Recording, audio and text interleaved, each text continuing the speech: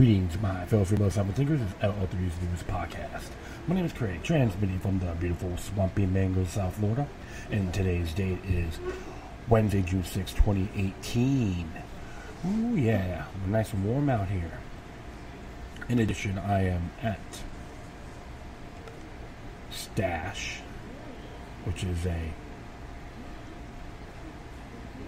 drinking, den, and coffee bar located at 109 Southwest 2nd Avenue, Fort Lauderdale, Florida, in the heart of the MG District, adjacent with Revolution and America's Backyard, run by 3J Hospitality.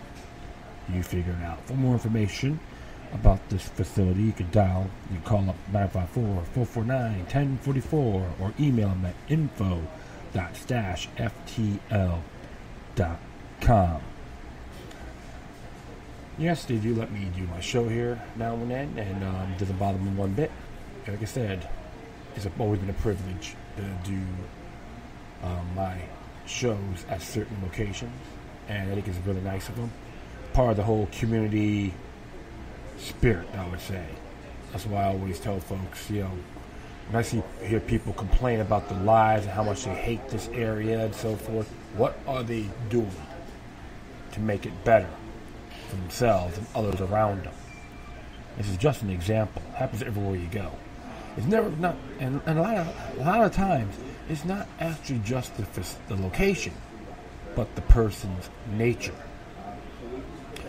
I won't say any names in good faith. There one person wanted to get the hell out of South Florida and moved up to another state and had issues with people that were meth heads. Go on your way to the perfect place. Does it exist? There's no such thing as utopia. You always got to look at the pros and cons everywhere you go. Even we have to look at ourselves in the mirror to minimize our flaws and enhance our strengths. We all have them. That's what being a human's all about. Each of us have great gifts, and we have our falters. It's all interesting indeed. It's funny, I was at this bar right next door here, cool little place. One guy was talking to the girl about always in these crazy relationships, and it looks like the bartender knew him for like over 8 years. So I started saying, oh, you mean entrapment man, right? And it happens to a lot of folks. Trapaholics Anonymous would be a great organization to start. Yes, I like to get screwed over all the time, get trampled on by people, and when they're in the bind, I try to rescue them, and plus, I get miserable and get my drain real quick. I like being around psychic vampires. Oh, just examples. I just get a big laugh. And like I said before, we've all been swindled one way or the other, including myself. But you have to learn from it. Try to improve yourselves. Make your mind a lot more complex, more intelligent. As I always try to be. I have my imperfections too, so that's why I never say I'm better than you. Never. Probably when we were kids, we were like pain in the neck to some of the people. Made my mistakes, and hopefully one day we'll talk. If they say anything, I'm a effing a-hole and all that, I say yes, I admit that. I treat you in those attributes, and I do apologize. But how you do? That's why I always tell folks, try to make yourselves better where you're at, regardless, even in the communities around you, locally. Talk to people. If you're going to be like Schlepp Rock, you're going to get dismal results. You get great a lot quicker. Okay, no problem. Why is that? Yes, this is an insane world. Corruption's everywhere. Been a treacherous planet since the beginning of time. Okay. Before the so-called mighty dollar. Not so mighty when it's fiat. It's monopoly money. And so I know I'm just ranting here, but that's okay. Well, to be very frank, I remember I made a little statement on the religious liberty victory in the U.S. Supreme Court. that happened in Colorado with Masterpiece Bakery. Of course, you got division. You got folks on both sides who want to go on a high horse and all that. And some take the initiative on a commentary that was done by Bob Livingston. And I gotta admit, the man's very good in what he does. And doing it for over at least almost 49 years, I would say. Gotta give him homage, man. Give him a lot of credit. I like consistency. And plus, it's not Stratfor approved. Associated Press, New Order approved. But yeah, we'll just check this out, what he has to say here. I give him my intake. And it says here, a big ruling for religious liberty is a question. Not so fast. As it reads, this week the U.S. Supreme Court in favor of Masterpiece Cake Shop owner Jack Phillips, the Colorado cake baker who was sued and sanctioned by the state of Colorado for refusing to bake a wedding cake for a sodomite wedding. That's just an opinion. I'm not going to, I'll continue on here. Conservative bloggers and right-leaning media hailed it as a victory for religious liberty. But was it? The court didn't rule on whether Phillips had the right to refuse to sodomites on religious grounds or on whether cake baking is a protected form of free expression. So, no, it wasn't. It overturned the decision by the Colorado Civil Rights Commission, or CCRC, that Phillips had violated the state's anti-discrimination law that bars businesses from refusing service based on race, sex, marital status, or sexual orientation, and discriminating against men who want him to bake them a cake for their wedding. So SCOTUS, or Supreme Court of the United States, determined supply that the CCRC has shown hostility to Phillips' attempt to assert his religious beliefs as a reason to deny them service. A 7-2 ruling with Justice Ruth Bader Ginsburg and Justice Sonia Sotomayor dissenting to overturn the CCRC's judgment. SCOTUS determined that the CCRC didn't rule fairly or consistently when compared to its similar judgments over whether bakers could refuse to create cakes with anti-gay messages, according to the majority decision of the court, written by Justice Anthony Kennedy. The Commission's hostility was inconsistent with the First Amendment's guarantee that our law applied in a manner that is neutral toward religion. The CCRC had not only been dismissive of Phillips' First Amendment claims, members of the Commission disparaged Phillips' faith as despicable and characterized as merely rhetorical, and it compared his invocation of his sincerely held religious beliefs to the defense of slavery and the Holocaust. Another indication of the hostility is different treatment of Phillips' case and the cases of other bakers with objections to anti-gay messages who prevailed before the Commission. The Commission ruled against Phillips in part on the theory that any message on the requested wedding cake would be attributed to the customer, not the baker. Yet division did not address this point in any cases involving requests for cakes depicting anti-gay marriage symbolism, Kennedy wrote. In other words, the majority opinion didn't address Phillips' free speech or religious liberty argument. It simply addressed the discriminatory way in which the CCRC handled this case. This leaves the cases or others being persecuted for their religious beliefs in limbo. People like Washington florist Baronet Stutzman and New Mexico photographer Elaine Hodgdon. Justice Clarence Thomas, joined by Justice Neil Gorish, wrote a concurrent opinion discussing the free speech issue on the case. He opined that Phillips' free exercise of religion was harmed, as was his freedom of speech. He argued that as the acceptance of gay weddings become more prevalent, the ability to speak out against it should get more protection, not less. Progressives in the anti-liberty crowd have decided that if one opens a business, he checks his own rights at the door. As such, the business owner is compelled by the state to serve anyone and everyone that the state has determined have special rights. But excluded currently, it's like Christians, Holocaust deniers, and 9/11 truthers, or those who disparage homosexual practices, as the CERC showed in its ruling. To most Americans, whether one has rights depends upon whose ox is being gored. But liberty, freedom of choice, and freedom of association are all concepts of natural law. The state cannot require one protected class be granted rights without taking rights from someone else. And we got the train coming by, so hang tight.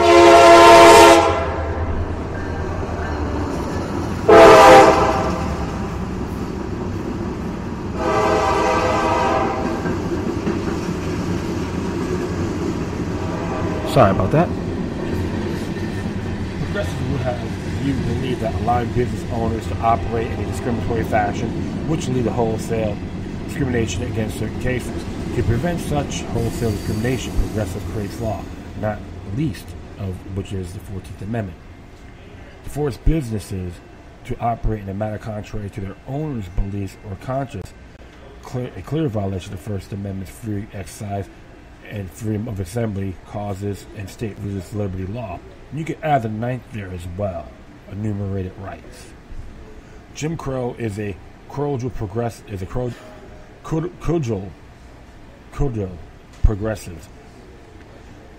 love pull out the beat about the head and shoulders of liberty lovers and supporters of laissez-faire capitalism.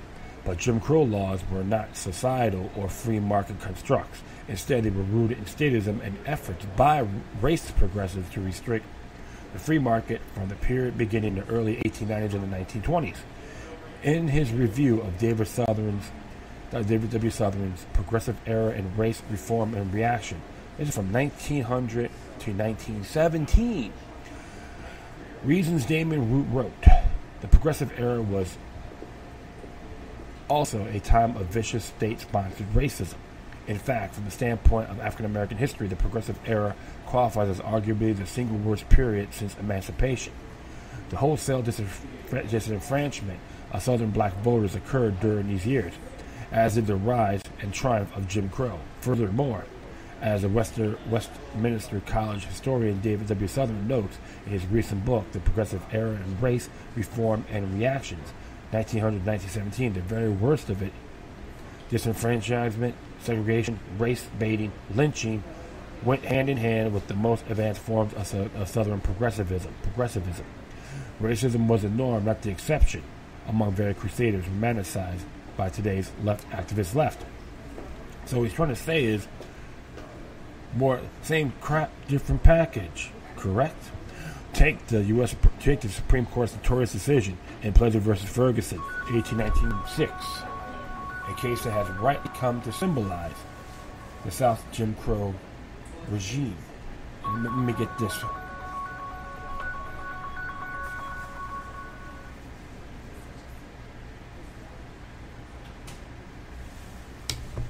I'll be right back. Oh, sorry about that. I had to take that call. Business. All right, I'm going to continue on here, my friends. Was to take the Supreme Court's notorious decision by Pleasure versus Ferguson, 1896. The case has rightly come to symbolize the South Jim Crow regime. In Plessy, the court considered the Louisiana statute forbidding railroads from selling first-class tickets to blacks a clear violation of economic liberty. In this 7-1 ruling, the court upheld segregation and public accommodation so long as separate but equal facilities were provided for each race, setting off an orgy of legislation throughout the old Confederacy. South Carolina, for example, segregated 2 trains 2 years after Plessy. Streetcars followed in 1905, train deposits in restaurants in 1906, textile plants in 1915 and 1916, circuses in 1917, pool halls in 1924, and beaches in 1934. How nice is that, right? No doubt many of those businesses would have excluded or mistreated black customers, whatever law bought in the market free from Jim Crow regulations, or other businesses would have welcomed blacks, or at least black dollars, forcing racist enterprises to bear the full cost of excluding or mistreating all those potential paying customers. This was one of the chief reasons of the segregationist push for those laws in the first place. The state, in the elegant words of the historian C. Van Woodward, granted free rein in the majesty of law to mass aggressions that might otherwise have been curbed, blunted, or deflected. Life in a free country is about being free to make choices based on your own criteria rather than one mandated by the state.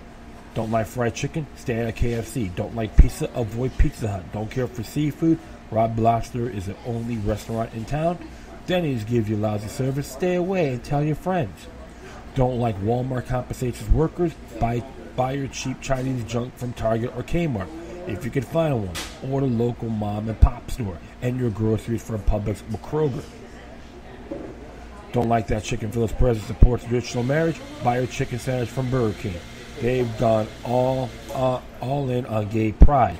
Don't like how Starbucks treat black customers or gun owners? Get your coffee from Joe Muggs. Don't like Muslims? Stay out of the Middle East Mosque, Louis Farrakhan rallies, and U.S. prisons. And Dear Borston, Michigan. Don't like Jews? Stay out of Israel, New York, Massachusetts, California, synagogues, anywhere, and jewelry stores. Don't like kids? Avoid daycares, schools, and backgrounds, sexual intercourse, or get a job at Planned Parenthood. Don't like blacks? Move to Montana, Vermont, Ohio. There aren't many there. Don't like whites? Move to Detroit, Jackson, Mississippi, Miami Gardens, Florida, Birmingham, Alabama, Baltimore, or Memphis, Tennessee. You'll see some, but there will be a minority. That's discrimination. It's also called liberty, freedom of choice, and the concept of natural law, freedom of association, as guaranteed in the First Amendment. What is not freedom is when states compels you to serve or associate with or accommodate those who you don't want to, regardless of the reason. That's called slavery and tyranny. What he's stating, when you got these governmental laws telling us how to dictate in those areas without harming others, those particular free choices, and it becomes a burden on your natural born rights. See, I can associate wherever I want. And there's a lot of people I talk to, doesn't matter what they look at, where they come from. Articulate individuals. I support ethics. I go by their actions, nothing else. There's some beautiful people, all walks of life, around the world. A person like myself from Brooklyn, New York, I see some good folks, some bad folks, doesn't matter. Even down here. Lived in South Florida for 41 years. I do recall the Haitian, Cuban, Nicaraguan exoduses. And of course, all the Northerners coming down here as well. Are they all bad folks? Absolutely not. Are they all criminals? Hell no. There's folks that come from third world nations do not rely on the government to take care of them. I have a good friend of mine from Honduras. Her whole family came from over there. It was a real troubled nation. And they didn't support government handouts. They earned their merits and became citizens. Doesn't matter what they look like. I give them homage. Ethics, not ethnics. And this is even with some of the actions here, I'm going to tell folks, I may not agree with the homosexual practices, lesbian practices. I may not. That's my view. However, I'm not going to condemn them. I treat them as individuals and nothing else. No special entitlements. Period. Regardless. That's how I get along with folks, even in this community and everywhere I went. I treat them as individuals. And it was interesting about this because even Colorado, the CCRC, and you got a train coming by again. I love that sound. It sounds real sexy, right? Absolutely. So just hang tight here for a moment. I'll try to see how much more I can get. But one moment. I'm about to find a little location for you. That's a bright light.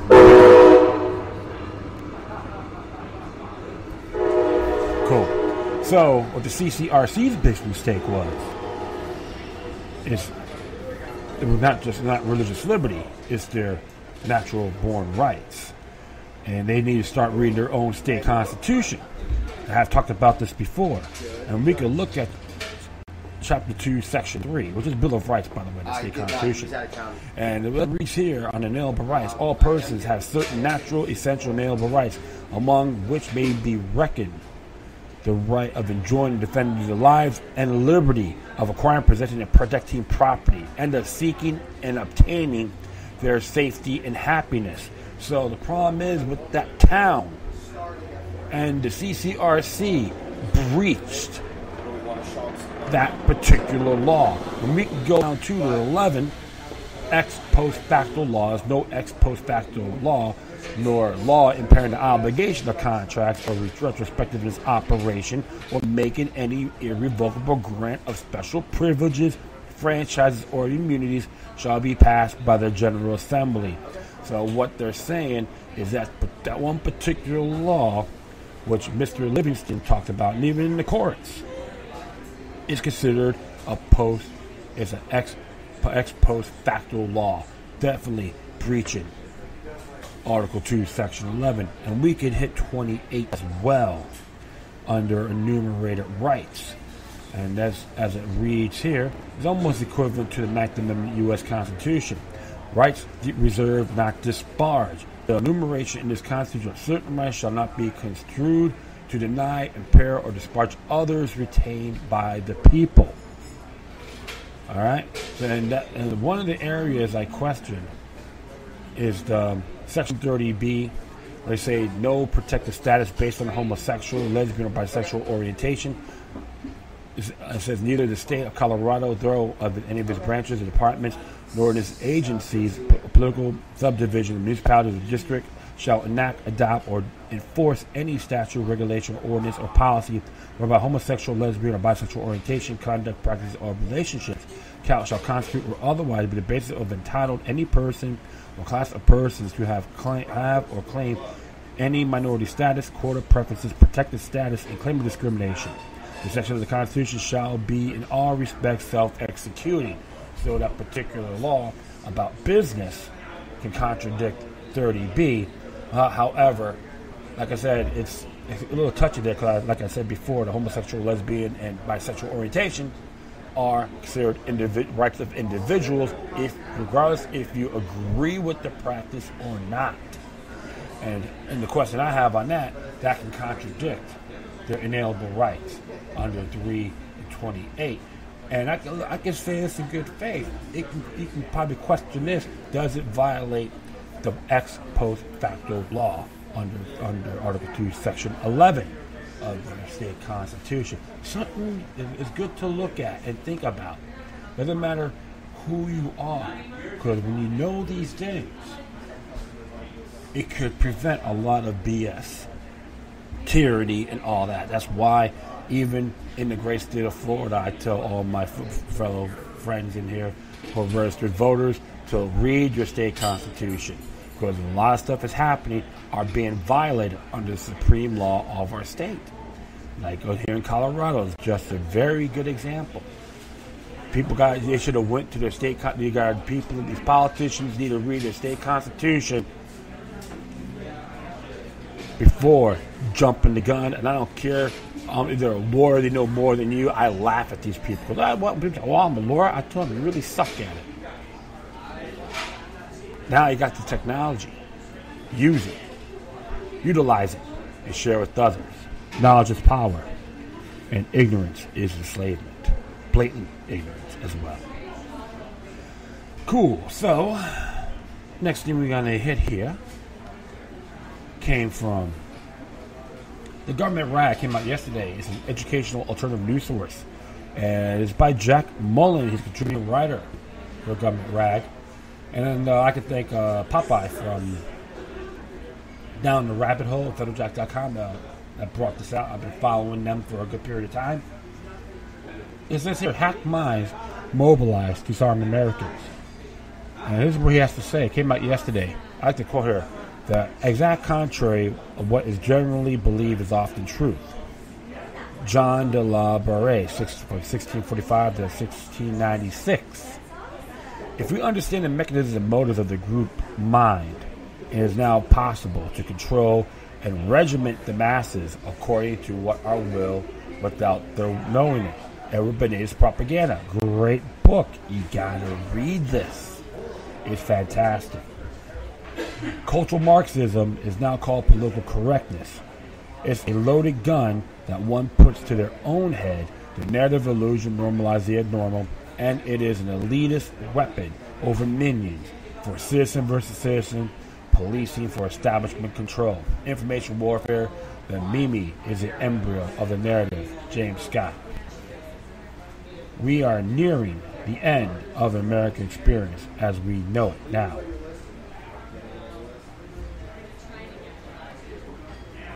And I will continue on here. Societal forces, including insidious infiltrations of anti-civilization, secret societies for Masons, banning birth, also Freemasonry, the Knights Templar Masons, Jesuits related to Freemasonry, Mercuritians of Masonic, and many others, along with their multitudes of suborders, and this conditioning of the masses via propaganda and emotional hijacking of thought, with subsequent insertion of viral and weaponized memes, have nearly destroyed the pillars and the foundation of American culture and civilization. The recent fake shootings at Sandy Hook, Parkland, Florida nightclub, Las Vegas, and now Santa Fe are being used to generate armies of proper programmed civilization destroyers, peoples whose minds have been hacked and thoughts like computer code inserted. First and foremost, the profound weapon a nation of special interest can possess is control over information. Its contribution to control over the narrative and the meme is the embryo of the narrative. Information warfare begins and ends with the meme, IBID. One such group is a subversive communist political front organization created by Zionist billionaire Michael Bloomberg called Every Town for Gun Safety. And just to let you folks know, Michael Bloomberg is a member of the Council of Foreign Relations, another bend-over Bob to the New World Order, a pretentious, corrupt Gino, which it means a Jew name only, not being anti-Semitic. The title is a BB designed to deceive, conveying a sense of community approval bundled with the easy to understand and accept for gun safety. Really, who is not for gun safety? This group presents itself as being concerned with safe gun use, but actually works obsessively toward removal of gun rights of Americans to own a gun at all, and ultimately to summon all Americans through escalation of gun removal tactics, placing all Americans in legal categories that are denied gun use. No. Reason for trying to disarm Americans can be seen in the result of disarmament in the Soviet Union before tens of millions were murdered by communists. The flip side of the Talmudic political system, Zionism. Lenin, Trotsky, and Stalin also are present-day South Africans who were disarmed after the Communist African National Congress took control of the South African government and now face genocide. And you can say that happened with the apartheid too, with the blacks as well. So just to make that fair. To facilitate this Zionist organization goals called Every Town, subgroups are organized using psychological operations tailored to the targeted minds, tactics used to collect actors, members, involve emotion and thought misdirection. The careful use of weaponized memes targeting vulnerables and weak minds. One such group is Moms Demand Action, an organization funded by Bloomberg via Every Town. Note, Bloomberg alone has spent dozens of millions in the past decade to destabilize America, change in the American form of government, including taking down the Constitution, spending which include funding of political left candidates, and more recently, millions spent on behalf of Every Town. And I dare call this treasonous. Prove me wrong if you dare. In all, Every Town spent $12.1 million on the 2014 election ballots, including Washington ballots, initiatives, and legislative contests in states such as Colorado and Oregon for spokeswoman Erica Soto Lamb. It is part of a $50 million election year commitment Bloomberg made to gun violence prevention, USA Today. So you're being bribed. Okay, folks? You're being blackmailed, bribed, and bamboozled. Working with vulnerable minds and highly advanced cost, no objection, weaponized mind propaganda, which packages generalized deception. This organization animates foot soldiers that carry out the plans and operations of the primary subversive political group. The mind is the new war space, and the meme is both subliminal and hand grenade and the new nuclear weapon. Psychographic targeting renders the experience of parasitically embedding the meme within the vast labyrinth of abstract. Your ideas are bound to forces of which you have no control due to the fact you voluntarily submitted your freedom of thought to the perception, steering censorship of dreaded surveillance capitalists. First and foremost, the most profound weapon a nation of special interest can possess is control over information. This contributes to the control narrative. Narrative, and the meme is the embryo of the narrative. Information warfare begins and ends with the meme. To the mind. Psychographic targeting is easy made via big data analytics. The treasure trove of rarely available metadata curated by dragnet surveillance capitalists and a legislative body that lacks the understanding of the dangers of its weaponization. Data layered with the weaponization of other digital vectors, such as search engine results, social media, banner placement, blogs, and bots infused with machine learning and artificial intelligence can introduce, mutate, and expand memes and conversations out of the thin air that can instantaneously become part of the mainstream narrative. Information warfare, James Scott. The video below is a powerful example how carefully chosen and lying psychological operatives are employed to promote organizations like Moms Demand Action to weak and vulnerable minds who have already been pre-softened by trauma and violence-based theater of the mind attacks, which do not need real violence, only simulate real violence. And this video is a fake school shooting stage already closed and abandoned school building in Newtown, Connecticut, closed after years earlier, which has provided a psychological opening through trauma. Hook Elementary School. Because these vulnerable people are already predisposed to accept the words of perceived authorities without dependent thought or research, they are already receptive of being potential carriers of the virulent and civilization-destroying memes.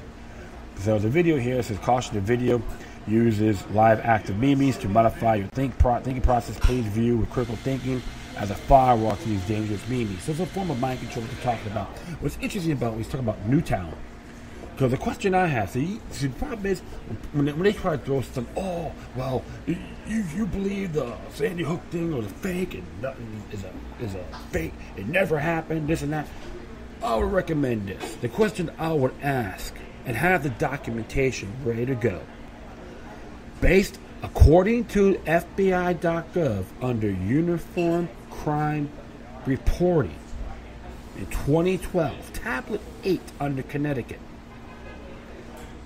Explain why Newtown have reported 0 murders in 2012, and according to them, Sandy Hook happened around December, before winter recess, December of 2012. You can I talked about this many times. I had links on it. It's not difficult to find.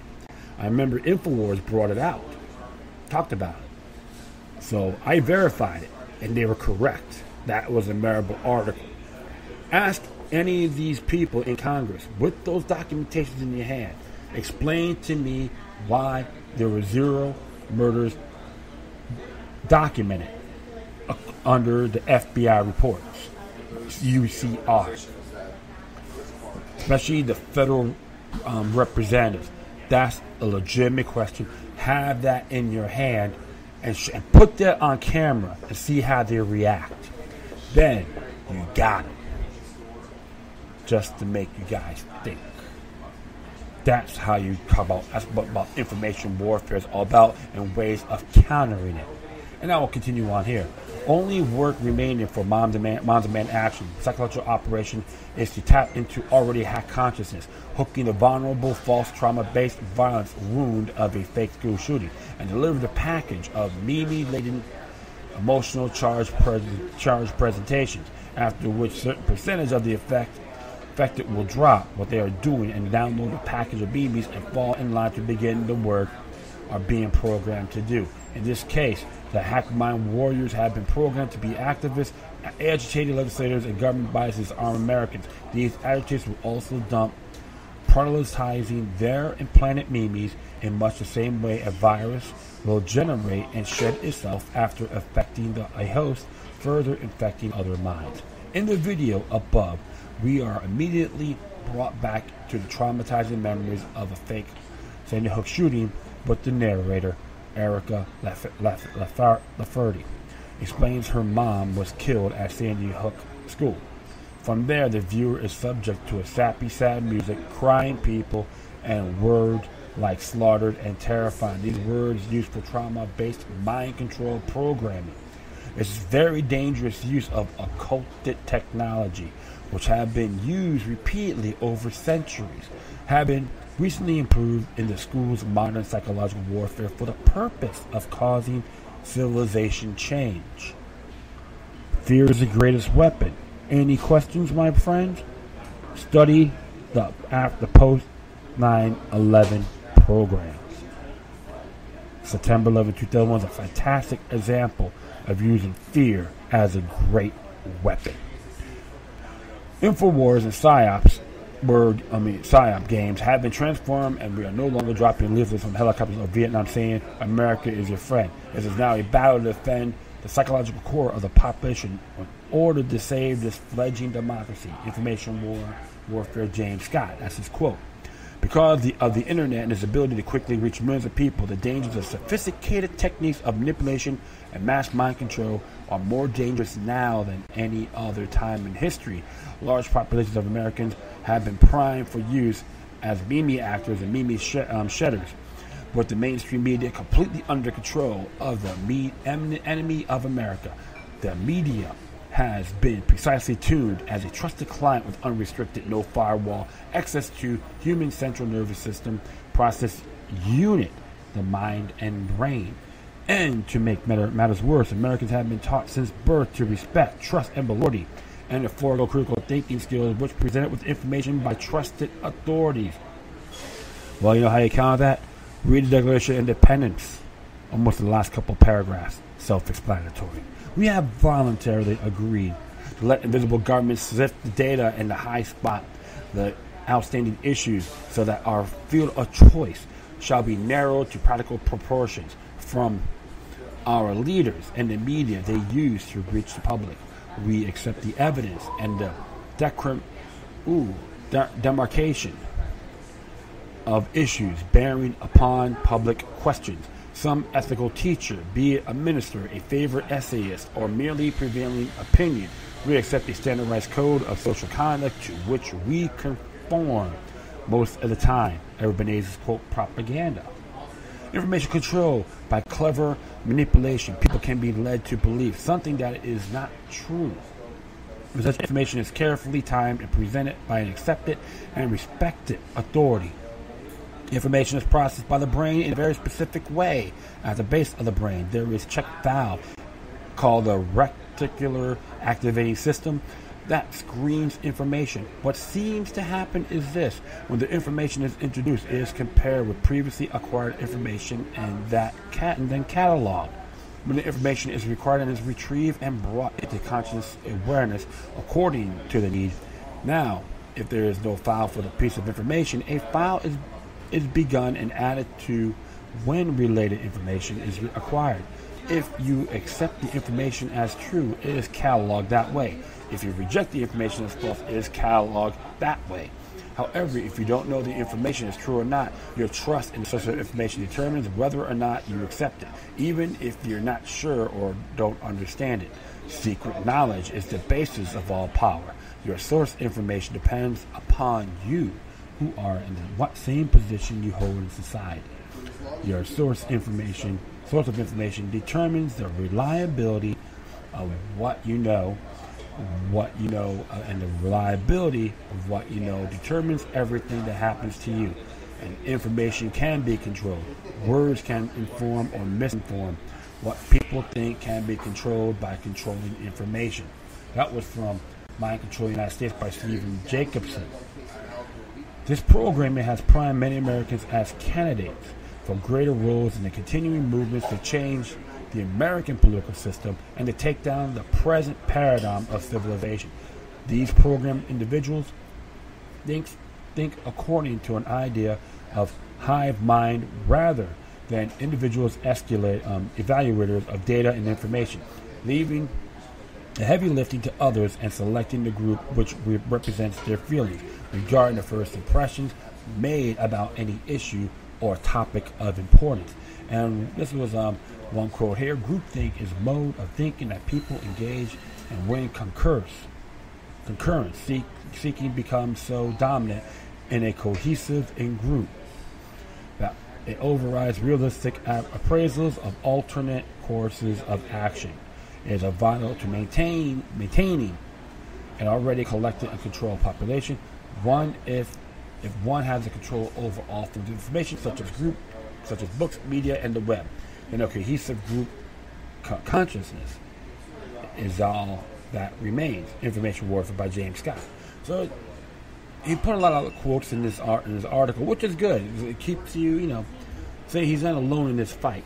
For these moms, the abundance of evidence and proof beyond a reasonable doubt available to understand how and why Sandy Hook school shooting was fake does not matter. Further, it does not matter to these moms the consequences of their children. It turns out the shooting was fake.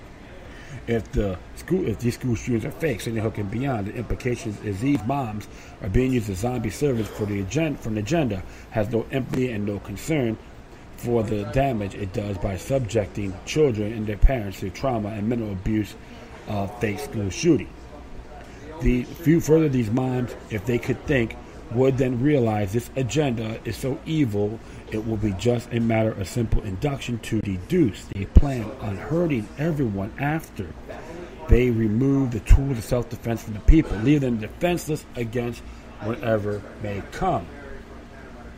And those other school shootings, regardless of their false flags or not, they all occurred in firearm-free zones, or fake shootings and all that. They all occurred in firearm-free zones. So you have to look at those areas too. And I don't jump the gun that every school shooting is total theatrical and all that, because these good folks have died in these shootings, and many of these individuals are on psychotropic drugs, and some people may be involved, but it could be patsies. You have to look at all those areas. That's why I told my friends out there, how deep does the rabbit hole go?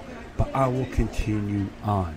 For those who might want to join the other side, that is, those of us on the side of critical thinking and reasoning, those of us seeing reality, I offer these resources for learning what really happened in Sandy Hook. From this, take this information and educate others before it is way too late.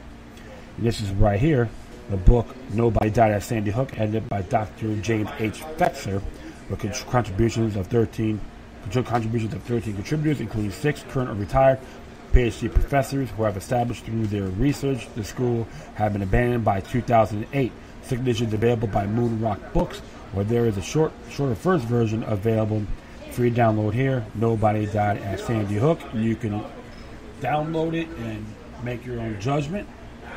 As a video introduction, detailed and discussion of high school shootings, this video is among the best. There's a link for that. I'm going to take initiative on checking it out myself.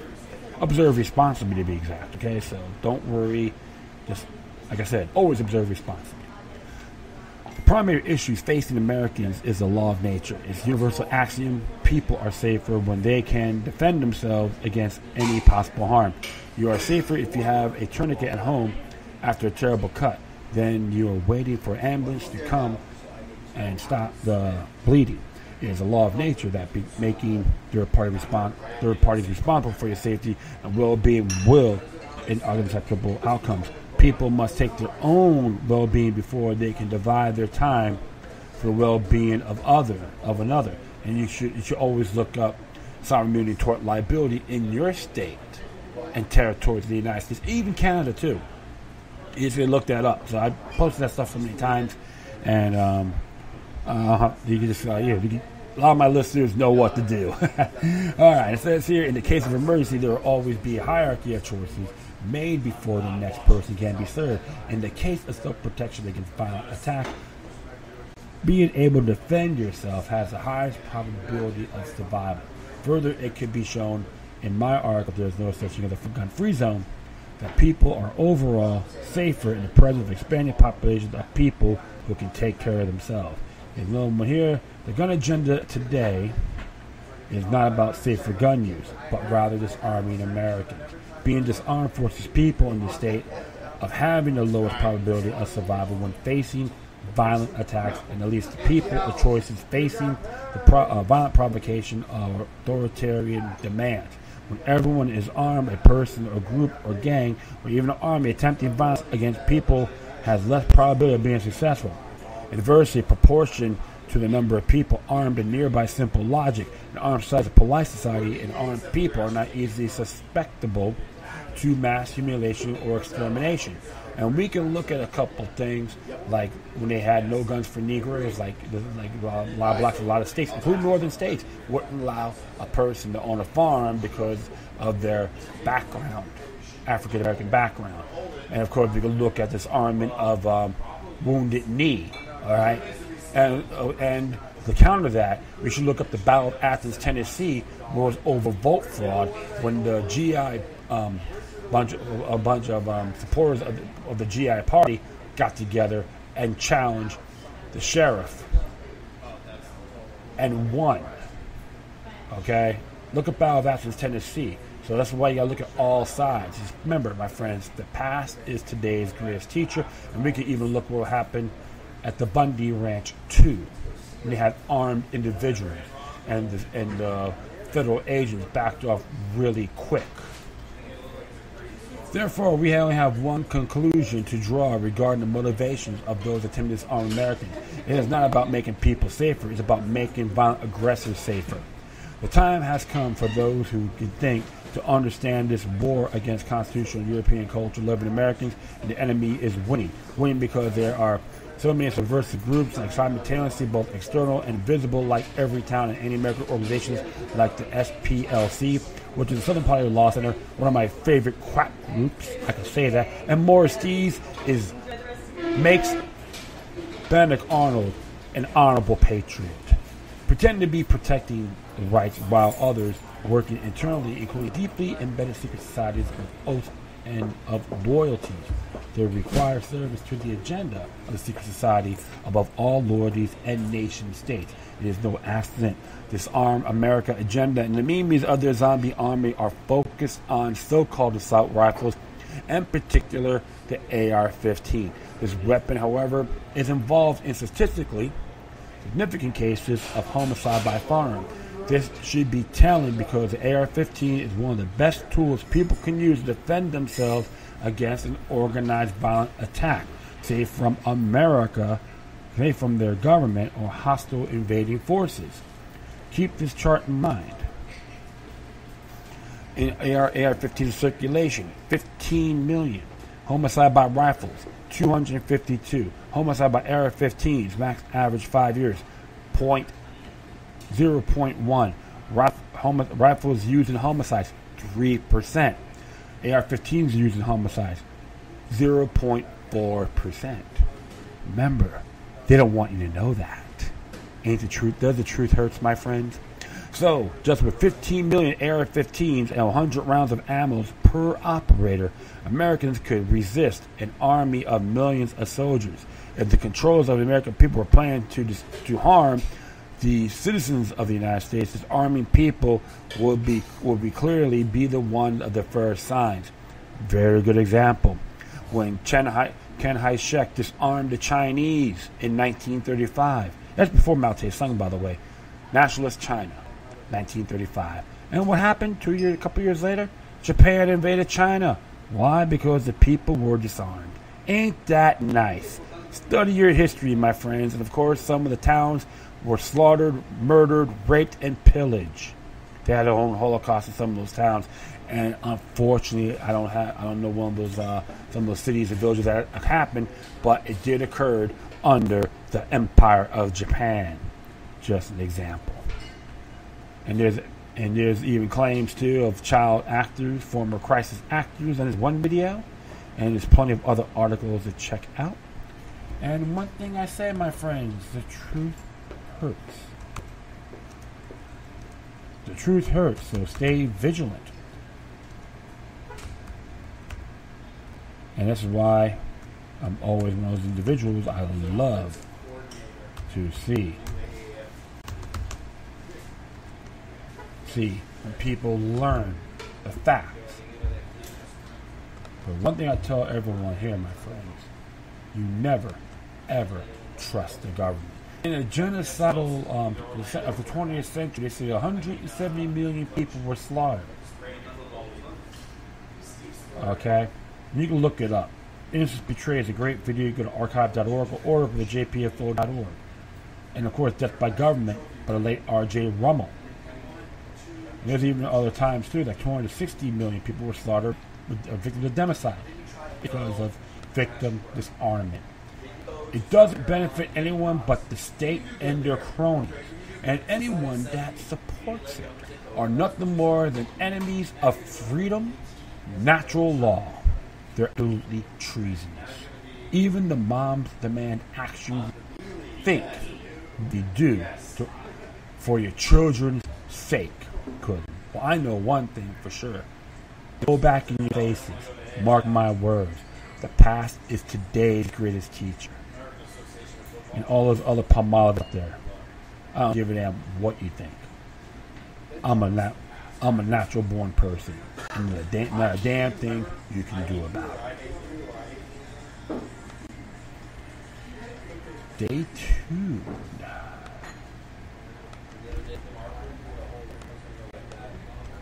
I don't want to play that, huh? Teasers. But I'll try to wing it here. Sorry about that. Yeah, you know how that goes. Gotta take care of a few things here. But yeah, you know, just okay. Well, I lied. I'm gonna continue on. Just this confounded delays. Come on.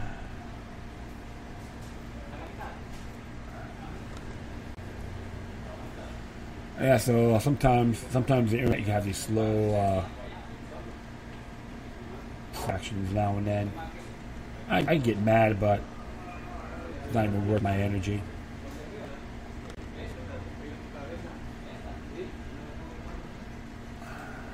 What the heck, man? Come on.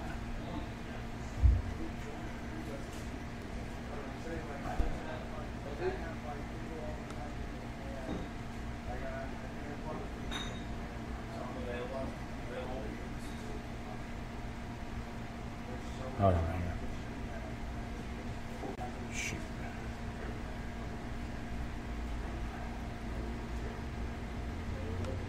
I don't know what to do. Just hang tight with me for a moment. One of those little glitches, I would say. You know what? I'm going to play some music here. That's the way I have to do this. And I'll do a little Age of Raisin by Cosmogyral. I'll be right back.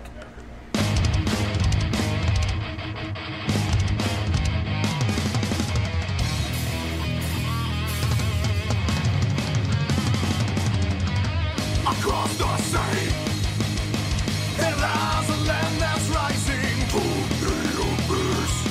She's calling us to share her promise. But I have seen this golden future laid before me. Master Ray, acknowledge the rock and the ringweave. Roll the storm, mine eyes see a distant shore.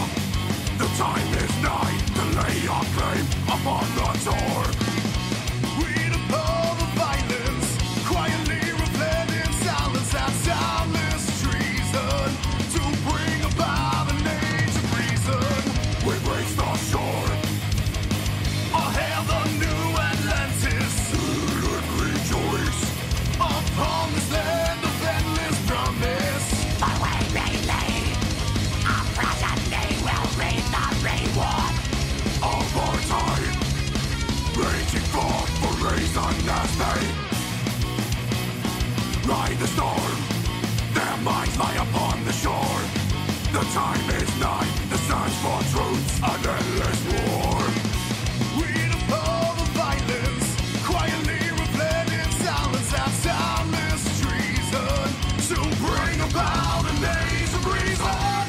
Just lie before us. The path to logic's door is open to all those who seek to procure fruit from the tree of knowledge. Let thy heart acknowledge calling to you, to thine own.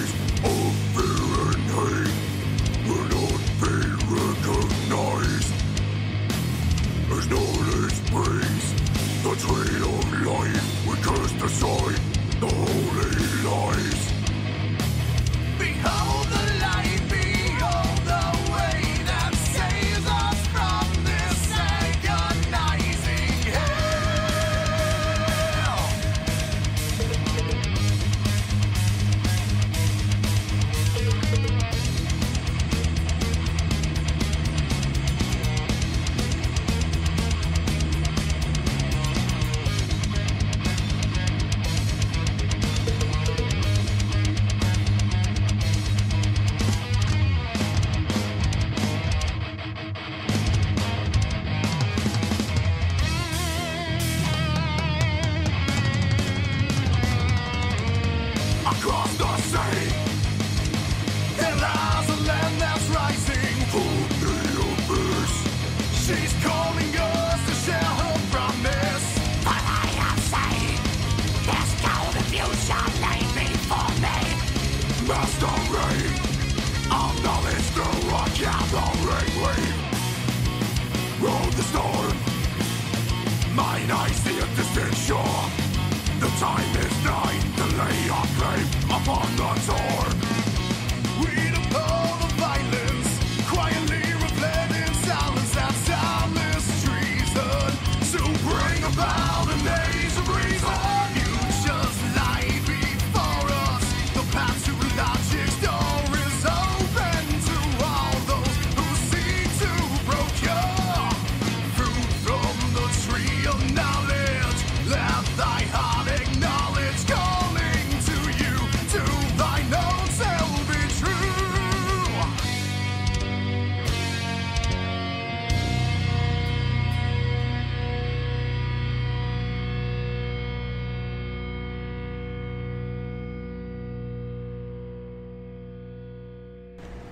Yeah, that was Age of Reason by Cosmogyral off their new album, Behold. Check it out.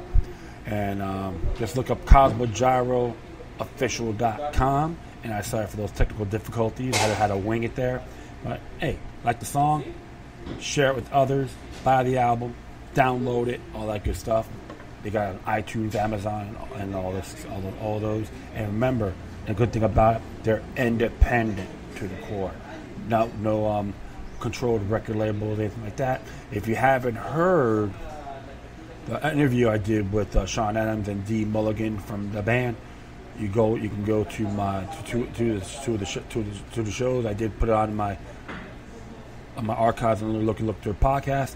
Originally came from my new show called Euphonic Parasology. So hey, check it out and you won't be disappointed. And I thank you in advance. All right, finally, this one actually came out from the end of AmericanDream.com, written by Michael Snyder, who is running for the district house, running for the House in Idaho on the federal level. I think it's District 1 or 2. I could be mistaken, but he's a very intelligent man. And I should always hey, just give him a listen, read his stuff, and observe responsibility, because he does have a lot of facts. And it says here, and the worst city in America for 2018 came out yesterday. It says here, before I reveal the city which was chosen the worst city in America this year, let me give you some hints. At one time, nearly 2 million people lived there, but now the population has declined to 700,000. It was one of the greatest manufacturing cities in the entire world, and it was boasted the highest per capita income in the whole country. 50 years ago, thriving middle-class neighborhoods peppered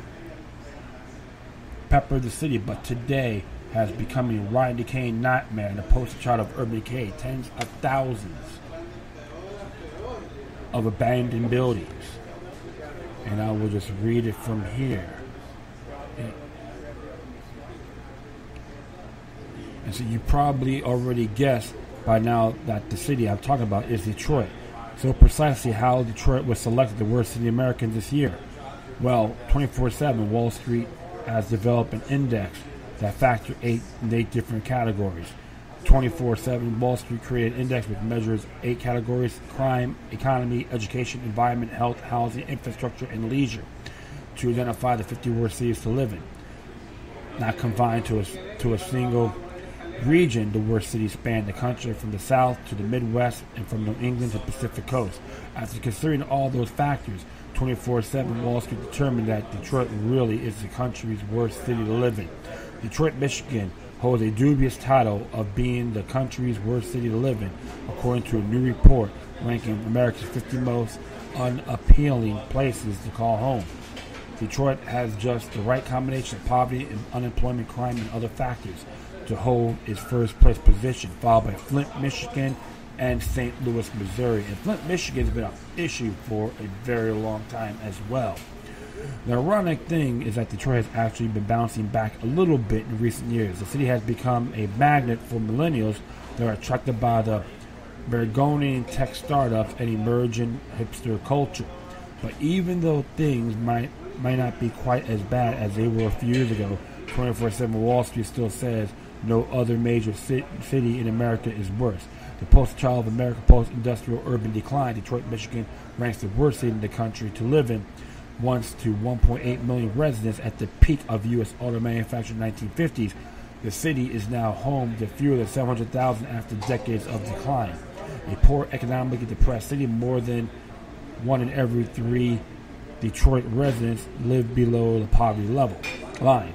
The city has now once the highest unemployment rates in the United States, with 10.9% of the workforce out of a job. Detroit is also dangerous, along with Las Vegas. It is one of the only cities nationwide that there were over 2,000 violent crimes for every 100,000 residents in 2016. Of course, there are a lot of people that live and work in Detroit that will disagree.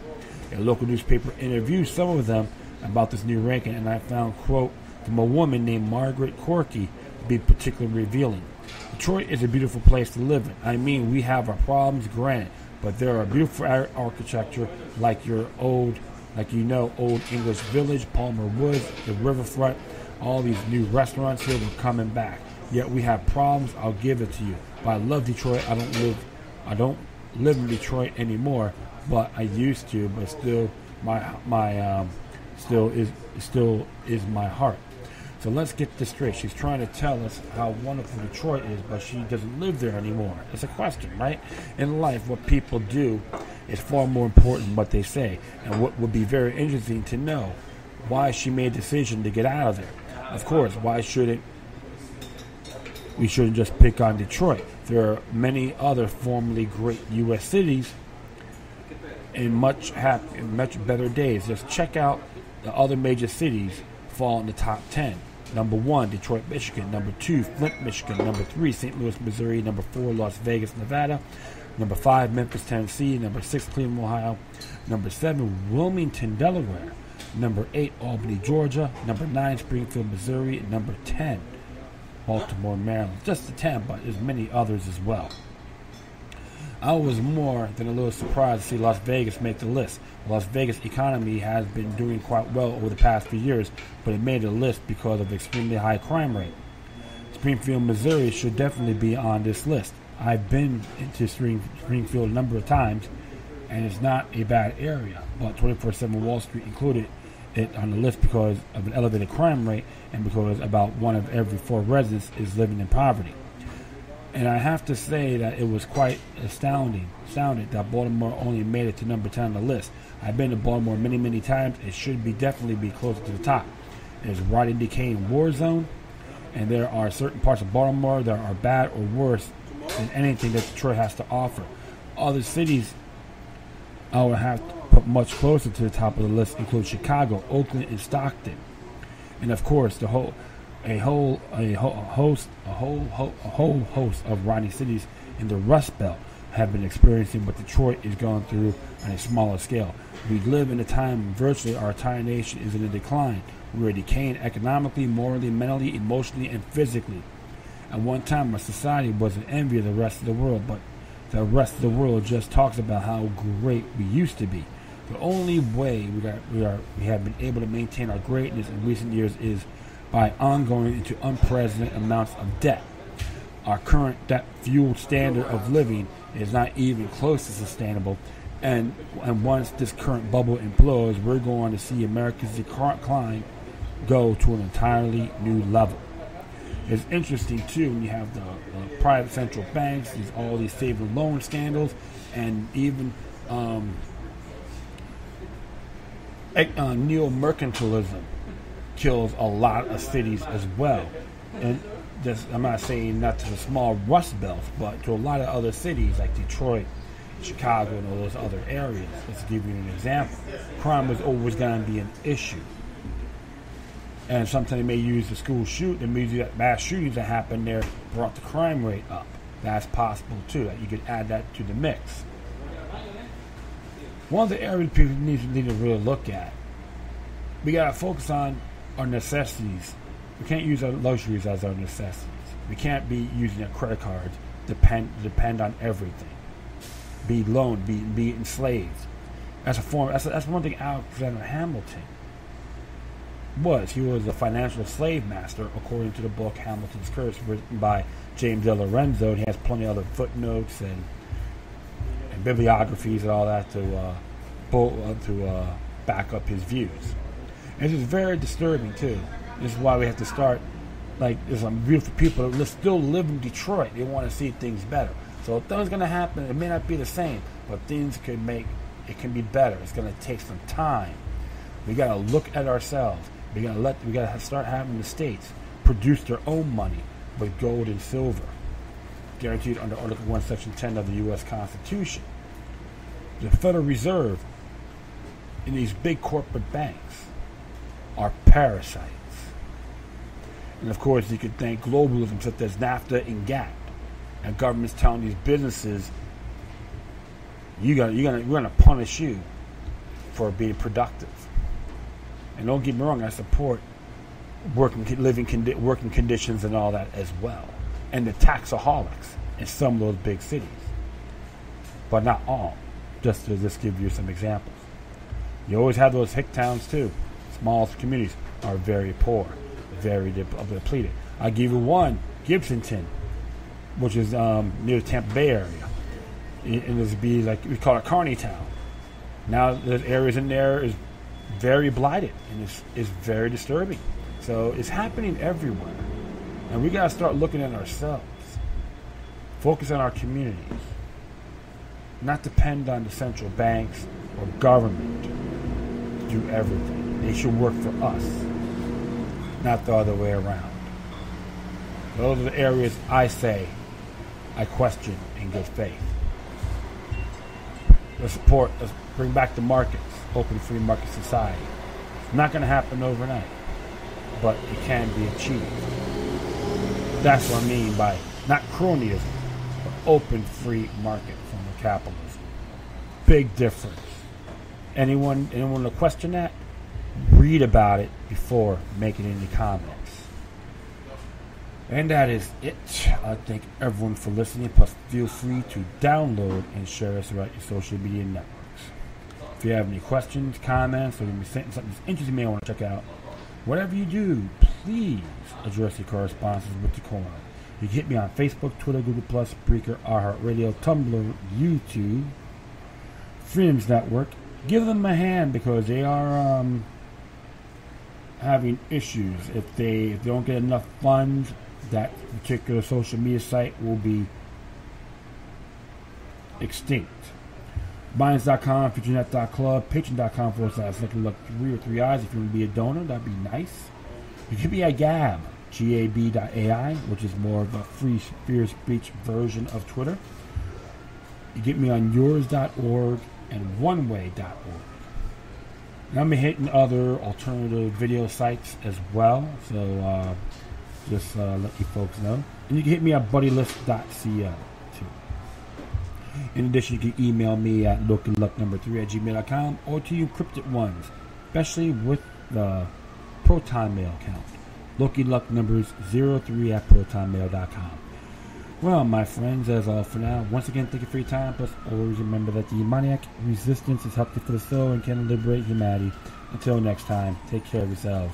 Keep on spreading love, and may your guardian spirits be with you.